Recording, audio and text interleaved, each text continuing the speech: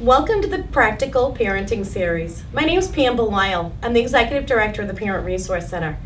We hope that you enjoy taking part in the parenting journey with us. In the next few sessions, you'll learn more about parenting styles, how our parenting style was developed. Are we the parent that we want to be, or are we still working on becoming the parent that we choose to be for our children? We'll talk about self-esteem, communication, stress management, discipline, and safety. I hope that you enjoy watching the video and putting new tools in your parenting toolbox. How we handle stress is up to us. What I'm going to say to you is there are books and magazines and DVDs and information galore about ways to cope with stress and how to handle stress. What I want you to know is it's up to us. We know what's going to work for us. For me, it's laughter. It's change of scenery and laughter. I will, if I'm feeling overwhelmed, and whether that be stress in the negative place of stress, just feeling overwhelmed and yucky, I'll watch a funny movie. Adam Sandler is one of my favorites. You know, I'll just find something with Adam Sandler and know I'm going to laugh. Other people, it's working out someplace physical. Some people like to go to the gym. Other people like a weight bag. Some people will rip magazines. Some people, the joy of that paper in their hands and just ripping something can be a positive for them. I've had other people say that they like to throw things, and as long as it's within safe boundaries and you know you need to clean it up, go ahead, do what you need to do. And whether that's shaving cream, handfuls of shaving cream in the tub, or it's, rocks outside, it doesn't matter. It's whatever's going to redirect our minds and our feelings onto something more positive. When we talk about discipline in a little while, we'll talk about timeout, and that's exactly what timeout is supposed to be, is an opportunity for children to de-stress and utilize those feelings that they're having in a different way. So even though we're big, we need to be able to, we can't just go to timeout. We just can't take off for, I'm 39, so if somebody said to me, I had 39 minutes to just sit in peace and nobody could bother me, I'd be saying, hell yeah. A little person saying a minute per year of their life, and they're going, this is a long time, But sometimes that solitude isn't what we need as adults either. A funny movie, physical approaches, listen to your body. Understanding that your body's telling you when you have had enough. When your body's had enough, and you may start to have headaches, back pain. Sometimes massages or rub downs and hot baths are great stress reducers. Depends on what we enjoy. Learn relaxation techniques. Get adequate sleep. Statistically, it will say 6 to 8 hours per night is what an adult human being needs for adequate sleep. I don't know a lot of folks that are parents that get 6 to 8 hours. That's a long time. I might get an 8-hour sleep about once a month. And my kid's 12. So never mind if we have little people, that really is a lot of time. But if we try, and we try to make that a priority, adopt a new attitude. Sometimes we do bring our stress upon ourselves because we worry about the little stuff or the big stuff that we have absolutely no control over. Sometimes there's stuff that just is gonna happen. And I'm not saying have a screw it attitude. I'm saying process it and say, I don't own this. Own what is yours and let other people own what is theirs. Keep the drama to a minimum. If it's not your drama, let it go right outside where it belongs. If it is your drama, then get rid of it. If you brought it in, you can bring it out. Set realistic expectations. How many of us, honestly, set realistic expectations for ourselves? Most of us don't. Most of us, push beyond our means. And I'm not saying don't reach for the stars. That's not at all what I'm saying. What I'm saying is in everyday life, we put so much on our plate that realistically we still have a full plate by the time it's 9 o'clock, 10 o'clock. I have to. we really need to set those realistic expectations and understand that we are nonetheless human. Get organized. That is a great way to avoid some of the stress. Some people just feel overwhelmed just by being in their own home. If you have too much stuff, different places, or you're not feeling comfortable, leave work at work. That's always a good one.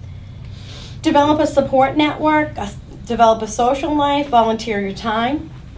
I'm not saying go out and party. I'm saying develop within yourself what it is that you enjoy. If you enjoy going for a walk in nature, then go for a walk. If you enjoy just window shopping, go to the mall, go wherever and go window shopping. If you do not like people around you, if too many people surrounding you bothers you, then the mall, but window shopping is not the place you need to be. Okay? But you know what works for you. You know what's going to make you smile, what's going to release some of your energies. If you do not have your own transportation, save up the money, take the shuttle bus or the Zoom. Transportation can be a huge barrier, but save up that $1 or $2 to be able to take the bus and just be able to get out of the same scenery. When I was growing up, we didn't have a whole lot of money. We had a lot of love, but we didn't have a whole lot of money. And that was a treat. Mom and I would ride the shuttle bus on school vacation. We'd get on, and we wouldn't get off. We'd spend half the day just riding around. We'd go the whole route and just keep on riding because we were people watchers. We liked to, watch other people and the hustle and bustle of what people were doing. But that worked for us. Whereas other people would be like, no, you couldn't make me go on that bus. And so recognize your feelings. Recognize what it is that are your triggers. What's going to push you over the edge in your stress level or in your level of frustration can be communicated out. It can be helped, but you have to know what it is before you can get help for it. And that's not saying if you're a giving person, I'm not saying I want you to become cold and not give. I want you to find a happy medium for you. I want to find what works for you and your family. This is an interesting little tidbit that I found online. A lecturer, when explaining stress management to an audience, raised a glass of water and asked, how heavy is this glass of water? The answers called out ranged from 20 grams to 500 grams. The lecturer replied, the absolute weight doesn't matter. It depends on how long you try to hold it. If I hold it for a minute, that's not a problem. If I hold it for an hour, I'll have an ache in my right arm. If I hold it for a day, you'll have to call an ambulance. In each case, it's the same weight, but the longer I hold it, the heavier it becomes.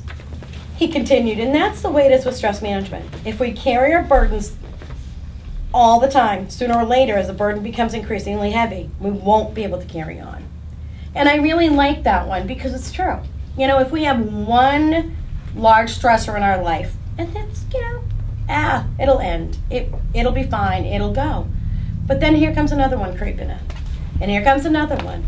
And by the time there's 5 or 6, you might have been able to carry the burden of that one issue. But now you've got 5, 6, 10. You know what? It's going to get to be a strain, and it's going to take its toll upon you. And when it's taking a toll upon you, it will also take a toll upon your family. Because remember, those that love you are also going to feel the impact of your stress. If you're feeling out of sorts or you're not taking the best care of yourself, your family will know it. They may not say anything about it, but they certainly will know it. So here are some ways of dealing with the burdens of life. Accept that some days you're the pigeon and some days you're the statue. Always keep your words soft and sweet just in case you have to eat them. Always wear stuff that will make you look good if you die in the middle of it. Drive carefully. It's not only cars that can be recalled by their maker. If you can't be kind, at least have the decency to be vague. If you lend someone $20 and never see that person again, it's probably worth it. It may be that your sole purpose in life is simply to be kind to others. Never put both feet in your mouth at the same time because then you won't have a leg to stand on. Nobody cares if you can't dance well. Just get up and dance. Since it's the early worm that gets eaten by the bird, sleep late. Remember, the second mouse gets the cheese.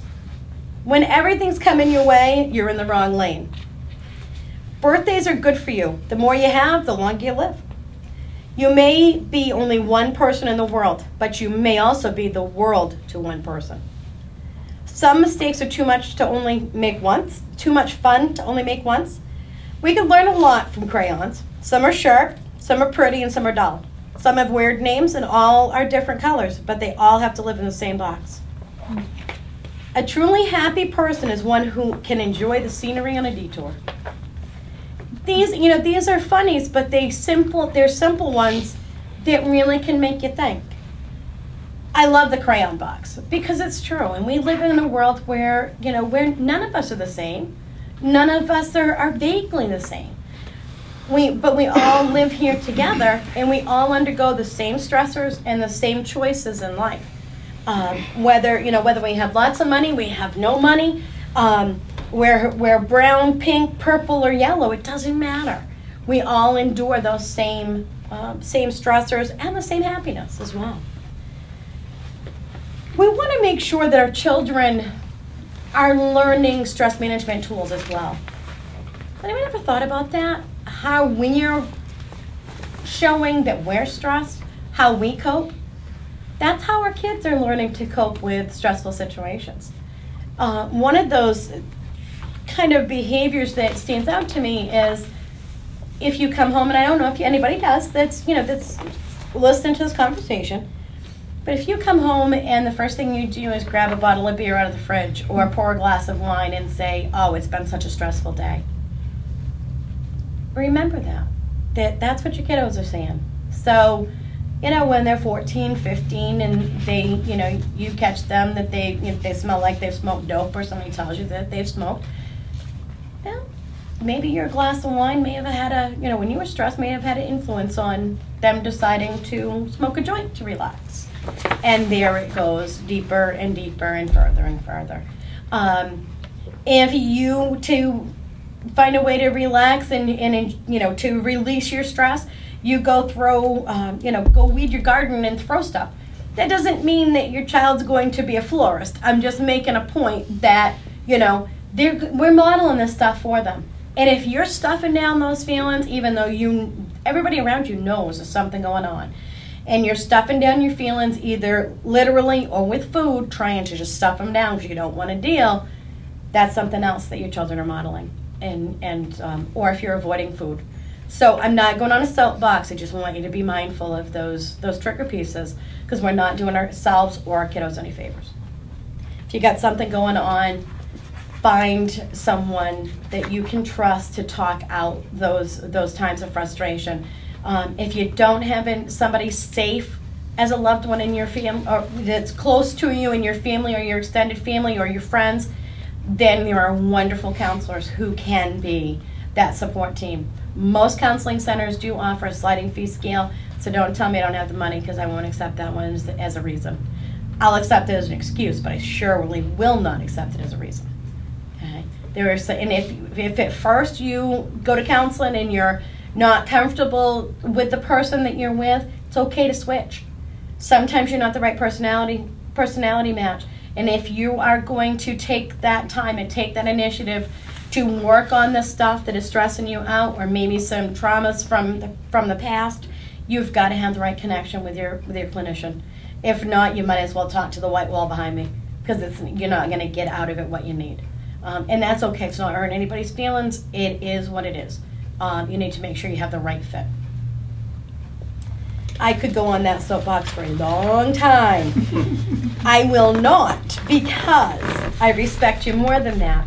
But as you saw by watching the Don't Shake Jake video, I do know a little bit about stress and about trauma. So, I don't think I'm, speaking out my bottom by any means. I do know what those dirty, rotten offals feel like.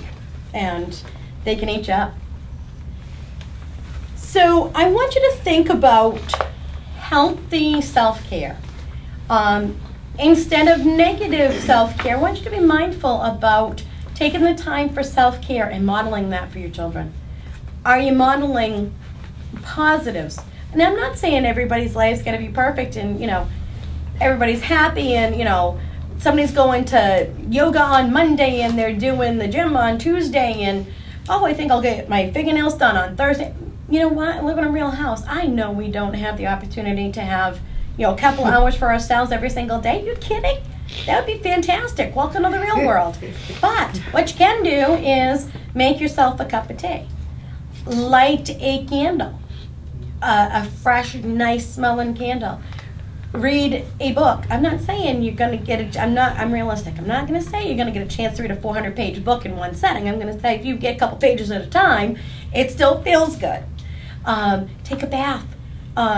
Lavender is one of my favorite scents for relaxation. Chocolate is also known to be a stress reducer. That doesn't mean you get the big bag of Hershey's Kisses and you eat them all. You can if you want to, but then you're going to have a bellyache on top of feeling stressed. You might be de-stressed, but you're going to get a bellyache. You know, so just be mindful of anything in moderation. There are so many different ways that we can de-stress.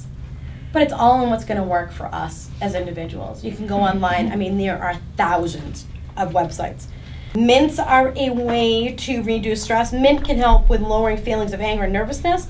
So add a mint or fresh herbs to dinner. Have some milk. This is an interesting one. The age-old remedy of having a warm glass of milk to relax may actually work. Milk contains tryptophan, which can help settle you down and make you sleepy. It's the same stuff as a turkey. Tryptophan's the same stuff that's in a turkey. Learn to let go of control. I think that we all get stuck in that one at one time or another.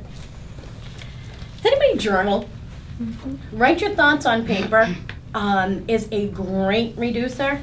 If you are concerned that somebody else will read your thoughts, rip it up after. Just write it out, rip it up. If you're concerned that somebody may take your thoughts out of context and it may have a negative effect on you, make sure that you get rid of it.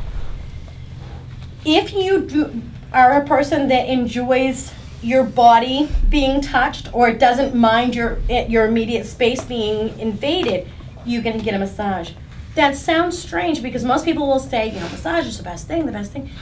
If you have stuff that has happened and you have concerns with your own personal body and the safety thereof, massage is not the tool that you need.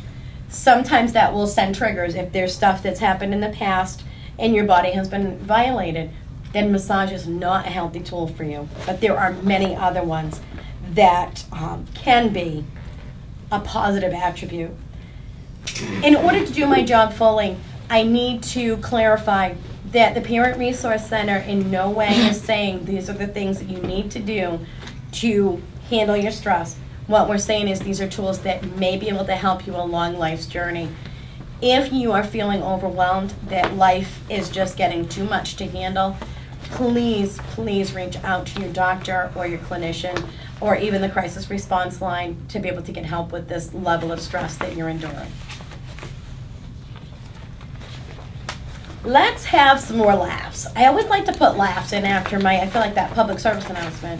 Please do not hold us responsible for your stress level. These things may not work for you. So, again, I'm gonna read because they're just too good not to.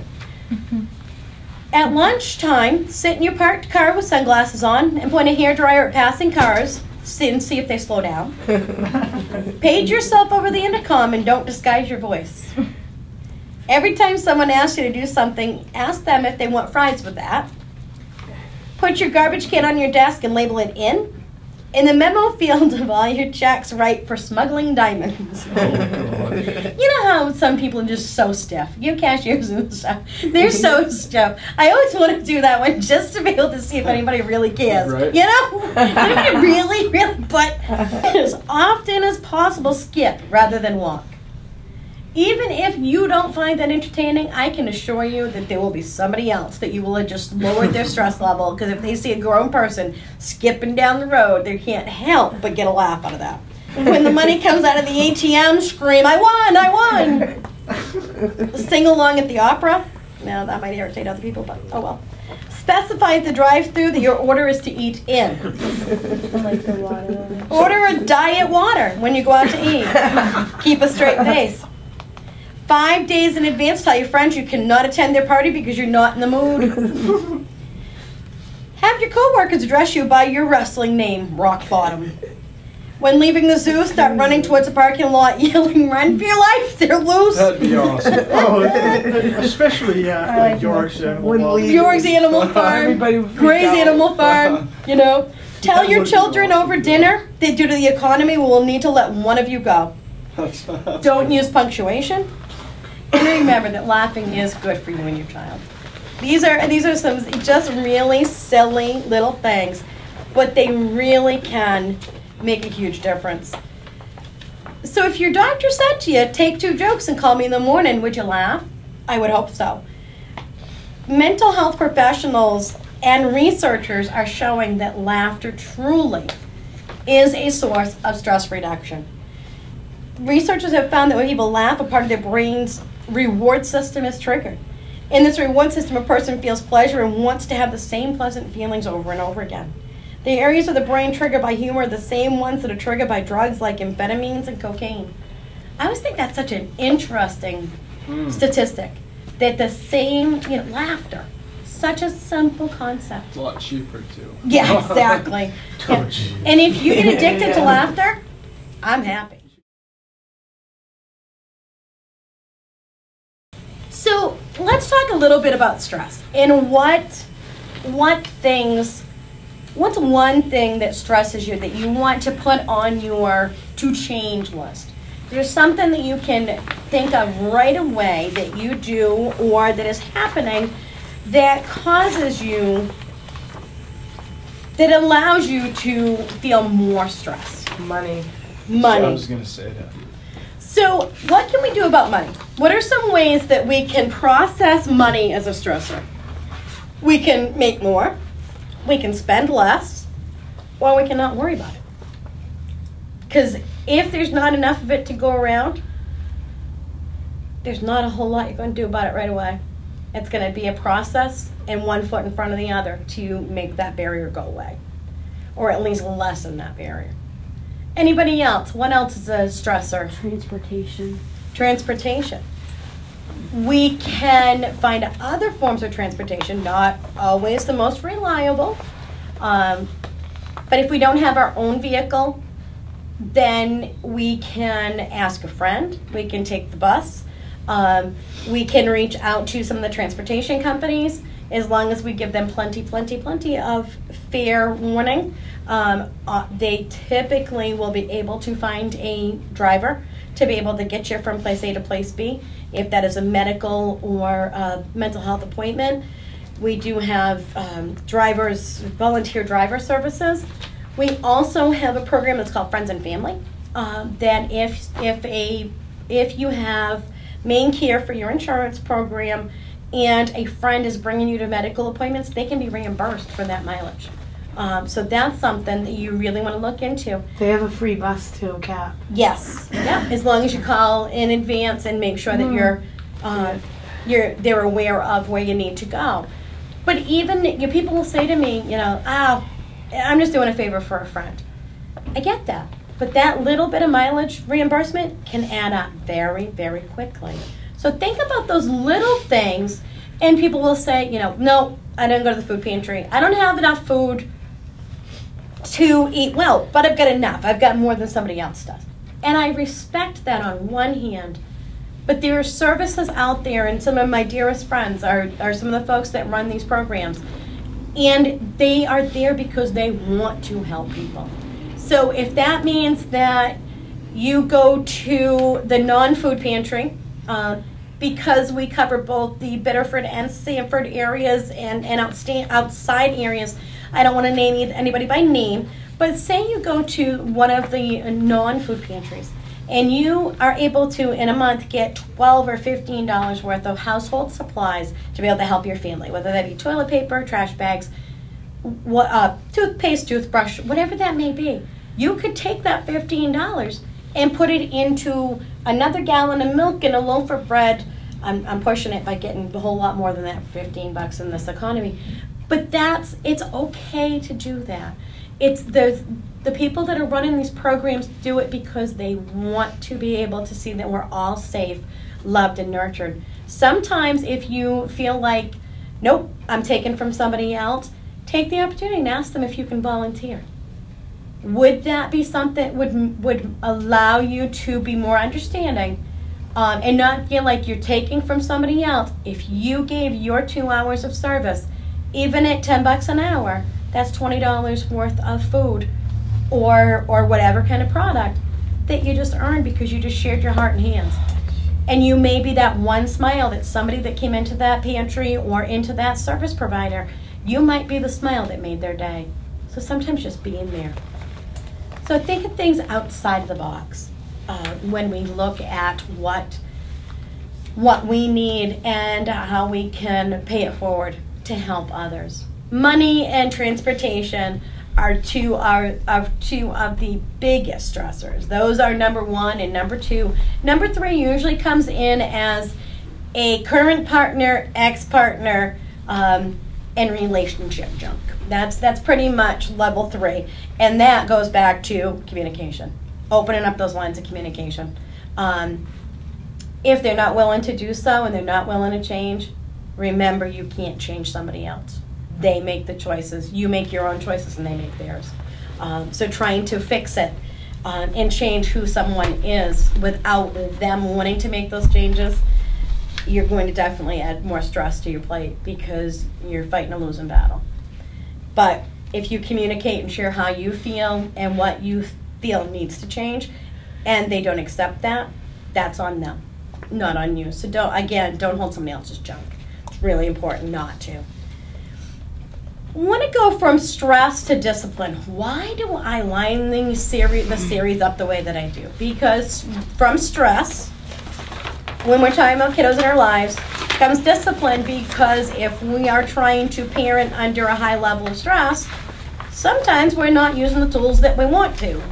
We're short-tempered, we're short-fused, we may reach out in anger or frustration and do something that we'll regret. We may do some name calling. We may not set appropriate limits. I'm going to start with there. That setting appropriate limits for our child or children is very, very important. But we want to remember that we need to look at what kind of limits we set. It will depend on a lot of factors. We want to select limits carefully, things you think are necessary, and as much as possible, consider the child's point of view. The limits that you set with children should protect property, protect children from physical harm, protect others from emotional harm. So, what does that look like? We want to set kinds of limits that protect children from physical harm. What does that mean? What kind of limit would be a protection of physical harm? No violence? Well, like my son goes to his grandparents, plays on his little Power Wheel 4-wheeler, does all these little jumps and stuff. Nice. Oh, yeah. Well, I was out there one day and I thought that, they let him do other stuff. Well, I guess he knew that he wasn't supposed to do certain things. I didn't know that. And I was letting him do it. And afterwards, he got told he couldn't play on the 4-wheeler anymore, but I guess stuff like that, it's stuff that, reasonable limits. That something I thought was reasonable was kind of probably letting him get away with a little too much. Yep. But what else? You were saying something else that was one to protect from physical harm. Not letting a kid across the street by themselves. Hold their hands. Teaching them to stop, look, and listen. Those are ways that we can avoid physical harm. Protect property. What does that mean? Protect what you got. Protect what you got. Because you're angry does not mean that you can break your video game. Because you're angry doesn't mean that you can throw the deck of cards on the floor. Teaching our children other ways to express their feelings without causing damage to property. The kind of limit that we don't write on walls. We don't write on walls because that's physical property. What about things that protect children from psychological harm or emotional harm? What does that look like? What do you think of when you think about setting limits around that? Yes. A parent who's in a bad mood, depending on what caused them to be stressed, and if they're taking it out on the wrong person. Absolutely. And when we as the adults take it out on the little person, we're teaching them that they can bully other people. We're teaching them that teasing's okay. If we call them names, it's okay for them to go to school or to childcare, if that's their form of school, and do that to others. We need to show limits that have respect for others' feelings and their ideas. We need to teach them this. This isn't something that they know automatically. We need to set reasonable limits. We need to tune into what is reasonable for your child to succeed. What that may look like for your child may be totally different than what that looks like for my child. My child may accept and push limits a little further, and I may allow those limits to be pushed a little further than maybe at your house. Like when you were saying about the grandparents, you let it go a little bit further, but there were consequences. And that's what we're going to talk about next is if we set these limits, we need to keep them simple and make sure that they're about safety. Physical safety of the child, emotional safety of the child or anybody else around them, and property. Other than that, we don't need to be barking orders at all times, telling them what they can do and can't do and can do and can't do. Be consistent. If you're going to set limits, then be consistent. You can't give them a rule or something, a guideline to go by one day and turn around the next day and not give them the same message. That's not fair. That's like saying your boss tells you what to do one day and gives you heck for doing it the next day. As unfair as that is as an adult, think about that when we're being inconsistent with our kiddos. We can't control what the other parent, if your child lives in more than one household, we cannot control what messages are being sent in the other household. But what we can do is be very consistent when your child is spending time with you. So examine your limits with your children and ask yourself, are they really important? Are they reasonable? Are they clear enough for the child to understand? Do you apply and enforce them consistently? Do you encourage your child to set their own limits? Depending on the age of your child, these are going to be different. The consequences of actions are going to be different. The amount of limits that you have are going to be different. But we want to keep it very simple. No hitting, feet on the floor, inside voices, and listen. You can give those simple a task. For most topics and most things that come up in life, those are pretty much the simple rules to abide by.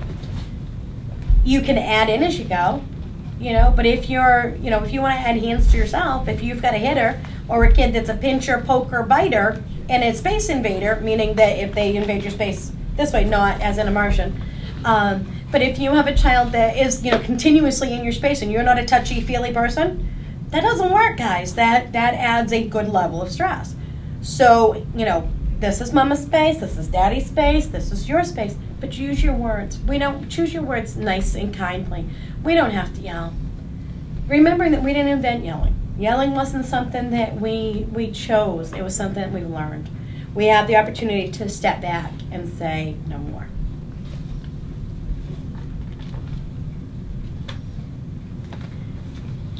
When we set limits with children learn that we care about them. That we care enough to take the time to listen to what it is that they're feeling and what it is that they want. This doesn't mean that you shouldn't let your child run ragged and, run all over you because your parents may have been too harsh with you. There's a balance. And that's what we strive for every day, is to find that balance between what is too little and what is too much. Are discipline and punishment the same thing? What are your opinions? When we first started talking, we talked a little bit about discipline and punishment in the very beginning of this series. Are discipline and punishment the same thing? They're not. They may be in your home or in other homes that you experience, but they're not supposed to be. Discipline comes from the Latin word disciple, to teach. Punishment is the consequence for a negative action. So if we are using positive discipline, then what we're doing is we are reacting to something in order for our child to learn from the behavior. If your child writes with pink crayon, I'll call it red crayon on the wall, you may discipline them by having them use the magic eraser with you to wash it off. You could punish them by spanking their bum and sending them to the room. What is spanking their bum and sending them to their room for doing something that a little person just decided to do because they have no impulse control? What does that teach that child? Hitting's okay. Hitting's okay. Mama's pissed, daddy's pissed, whoever, and I want to get a whack. That's the first thing. What else? Do you think that message is clear? You know, if I'm yelling at my child or spanking their bum or sending them to their room over coloring on the wall, there's no connection. Kids need to make a connection between what they did wrong and what the consequence is, because if not, they don't know what they did, and I will assure you they will repeat it. Sending mixed signals. You're sending mixed signals. You're sending mixed messages. Why would you have crayons out for a child to reach if they were too young to know how to use them correctly in the right way? Well, sometimes kiddos, maybe somebody else is watching your child for an hour or so while you have a doctor's appointment. Sometimes, you're, trying to take a 5-minute bath and they get on the chair and they find the crayons and you come out and the whole damn wall's done. I unfortunately have heard about those really crappy situations. It's never happened, but I've heard of them. We did an event one time with our program, was a community baby shower. And one of the parents that was there, we had long tables and everybody was in the classroom style with the tables. And we went to fold up the tables and get ready to close the event. And a kid had taken crayons off of the gift table, crayons and coloring book were one of the gifts. And the whole underneath the table, a little person didn't have any paper. Mom or dad, whoever wasn't paying attention, I guess. They made a beautiful picture right across the white wall behind the table. No. My team and I laughed because we're like, well, guess somebody should have given the kid a piece of paper. Really. Did we get mad at mom and dad for not paying attention? No, good for them. They were paying attention to my class. They were doing what they needed to do. Yeah, maybe there was a balance. Maybe the kiddo should have had a piece of paper instead of, fire station white wall. Yeah. Did they repaint it? No, great thing about magic erasers. I'm not plugging different advertisers, but magic erasers are the best tool. Crayon off? What kind of Mr. Clean? What is it? Mr. Clean magic erasers. Yep. What is it? It's a little cleaning sponge. It looks like looks like a plain old white sponge, but it will get grease off pans. It will get marker off walls. It will get crayon off floors. Yeah, I'm not running an advertisement here, but I'm telling you, if you have little people, they're a little bit pricey. But if you have little people in your life, have at least one sitting at the house just in case you need it. I keep the crayons up high and bring them down when he wants to use them. I watch him and then I put them back. Absolutely, but some people don't. God forbid if you choose to, maybe they don't choose have to the do time to sit. Or the ability. Sometimes we don't have, some parents don't have the ability to do that. So what we want to do is we want to think about discipline and punishment being two different things, but we also want to think about catching our kids being good. We want to praise them for things that they do well and keep the negatives to a minimum. So do we reward our children for everything they do well? No, because that doesn't do them any good in the real world. They're going to have to earn things. In the grown-up world, they're going to have to earn things. So what we can do is that we can reward them through praise. Praise is the single most powerful reward a child can receive, or anyone can receive for that matter.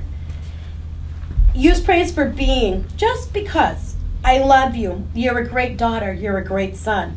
Praise for doing. What a great job washing the car. Good effort trying to button your shirt. 2 to 3 times a day, try to find an opportunity to praise your child. Don't forget to praise yourself too. Even if it's something little. Another day of sobriety. Another day of not smoking. Another day that you didn't yell. Another day that you took time for you. Whatever that may be. Whatever your goals are. Reaching one step closer to reaching your goals. Don't forget to praise yourself. Because that can make a huge difference. in your life and that of your child as well. Nurturing touch. There are three types of touch. There's hurting, scary, and nurturing. Some of you know all three types of touch, unfortunately. You've experienced all three.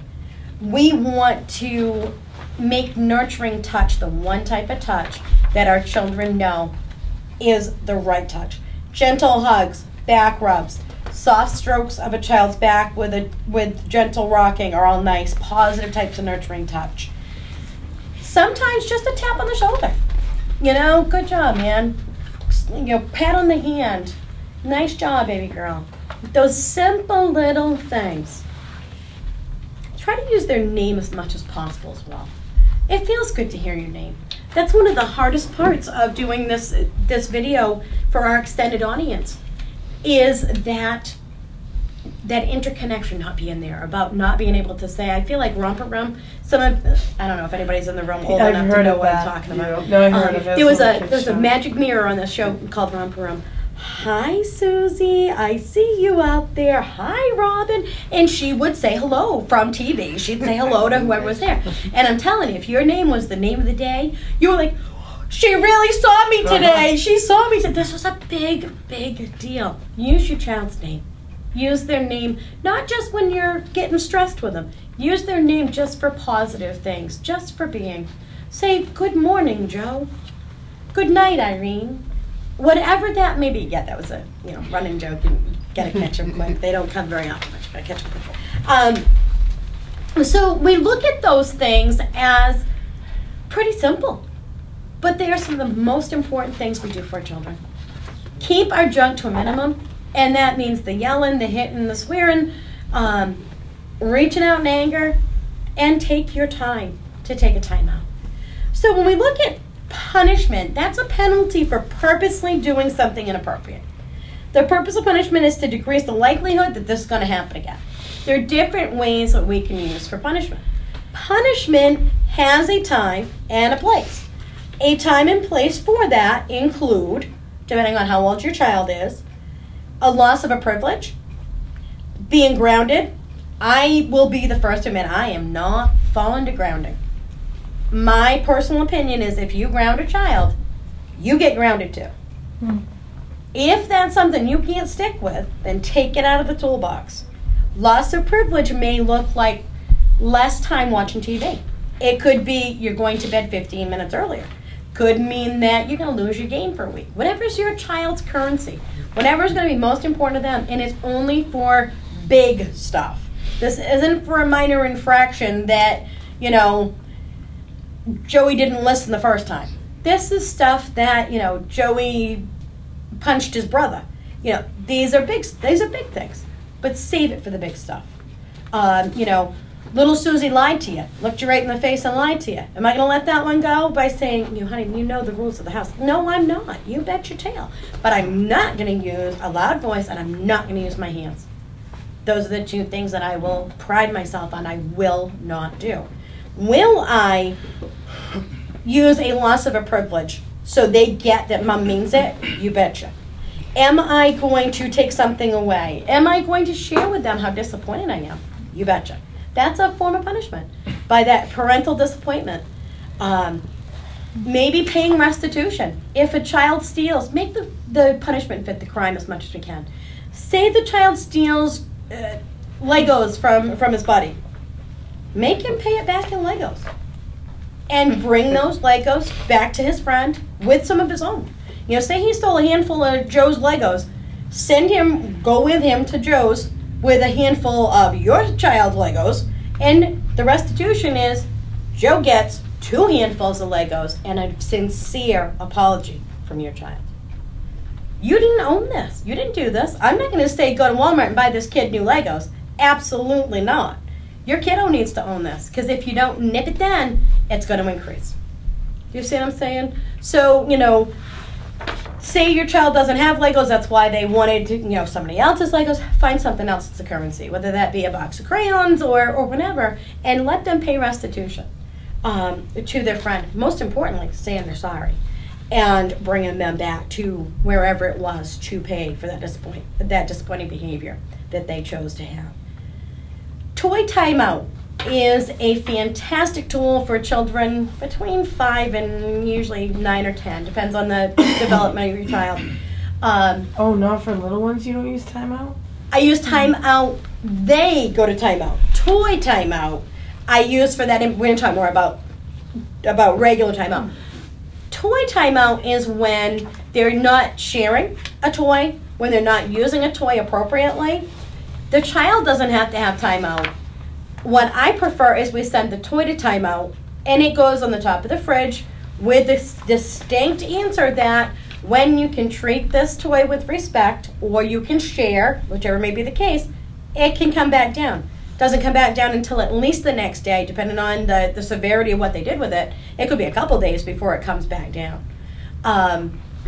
Regular timeout, children timeout, is when a child is given a rest period. 1 minute for every year of their life is what should be expected for a child to take a timeout. Different rules with timeout. Some people use it correctly. The way that we have been taught through literature, through many different researchers, to use timeout properly is you give 3 warnings only by counting. This is the magic in it. You're not yelling, you're not cursing, you're not saying, get over here, will you cut it out? I'm going to send you to timeout. You're not going to hear any of that. The child misbehaves and you say, that's 1. Child then back talks you because they don't want to get 1, and you say, that's 2. The child slams the door and looks at you and says, I hate you. That's 3. You take their little body, mind you, you're saying nothing. You gently place their little being into a chair or an area to think about their behavior. That sounds really poised and really actressy. I did it on purpose that way. I want you to hear how simple this can be. That kid will get used to, you mean business, and you're not gonna blah, blah, blah, blah, blah, blah, blah. You're not gonna run your mouth. The tapes are gone, they've been rewound, we're not gonna yell. We're going to say, you have 3 chances to listen to what the simple thing is that I need. You choose not to listen, then you're gonna have a rest. Timeout does not start until they are quiet. Explaining these things to your children, any child over the age of 2, can be utilized. Timeout can be utilized. You're going to have to bend a little bit, but the only thing that you do not bend on is you do not need to yell. You may have to be quiet and put that child right back into that timeout space 3 or 4 times. That first couple of times you do it. Some kids are so defiant, and then it's going to be 6 months of just picking him up, putting him back, picking her up, putting her back. They will get the concept that you're doing this for their own good. It's not that I hate you, you're a little jerk. It is that behavior was not okay. I'm a firm believer in timers. Set a timer. If you have a timer on your microwave, if you have a microwave, put a cup of water in the microwave, use that as your timer. When that, whatever, a kitchen timer, the microwave timer, the oven timer, whatever you use for a timer, when it dings, that child knows that they can now get up. The time's up. Okay? I'm not going to talk to little Joey about why he spit on his sister and why he called his friend a name.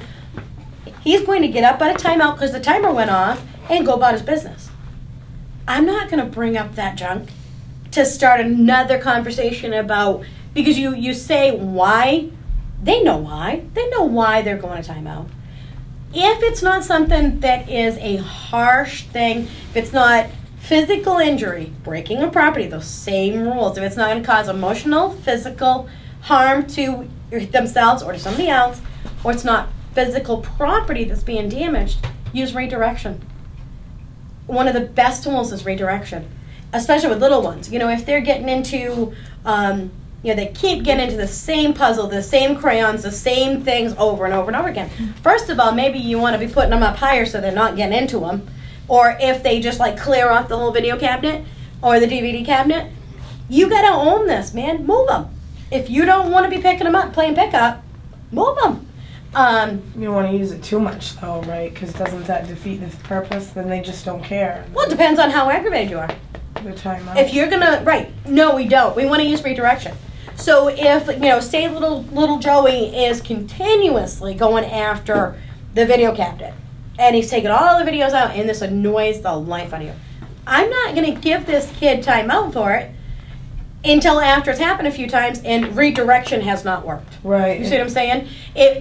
If I cannot pick them up and put them in a different place. I'm not saying that your home until your child is 10 should have nothing, nothing glass from this height down. I'm not saying that. I'm saying let's be realistic. If it's pretty colored, kids are going to go for it. That, especially little ones. So redirect them. Redirect them on to something that is safe. But if they are causing emotional, physical harm to somebody else or damaging property, that's when we use timeout. Yeah, other than that, we amazing. use redirection.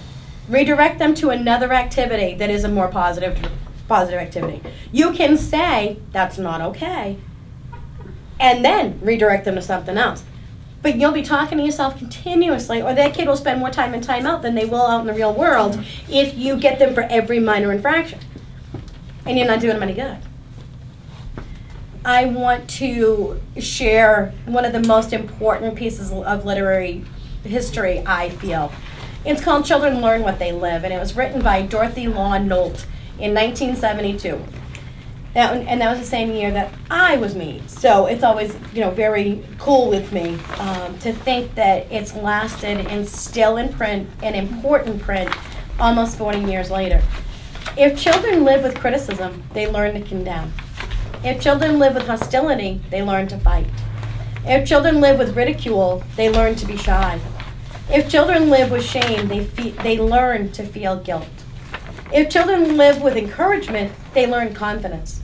If children live with tolerance, they learn to be patient. If children live with praise, they learn to appreciate. If children live with acceptance, they learn to love. If children live with approval, they learn to like themselves. If children live with honesty, they learn truthfulness. If children live with security, they learn to have faith in themselves and in others. If children live with friendliness, they learn the world is a nice place in which to live. And that's what we want most for our children, is to realize that the world is a happy place to live. And we have a hand in that. It's our choices. By putting more tools in our parenting toolbox, we can make the difference in the life of a child. And sometimes it's your own child, and sometimes it may be somebody else's. But we are making a difference each and every day. And I thank you for taking the time with me and watching the Practical Parenting series.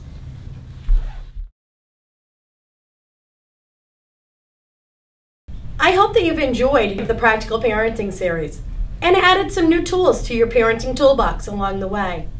If you have further questions or want more information about the Practical Parenting series or any of the programs that the Parent Resource Center offers, please visit www.parentresourcecenter.info. I hope you choose to have a great day and enjoy the journey.